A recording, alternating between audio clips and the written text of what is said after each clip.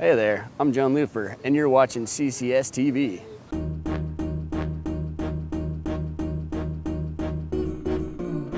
Today I'm going to teach you how to tray flip, cruiser style.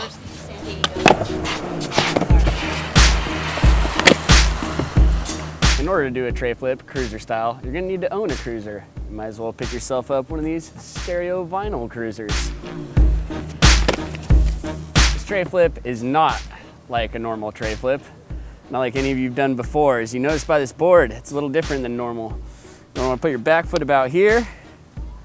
You want to put your front foot about here, because you don't want to flick it too much or you end up doing a 720 flip. And while that may be cool, we're going for a tray flip here, not going for the gold. Now that your feet are all set up in the proper position, you're gonna wanna go ahead and pop it, but not too much, because then it'll hit you in the face. Keep this here. Sorry kids, you can't do the dangle foot. There's no foot left behind on this one. You're gonna have to have them both pretty close. It's a pretty tiny board. So you're just gonna wanna flick it, an average flick, pop it, but not too much.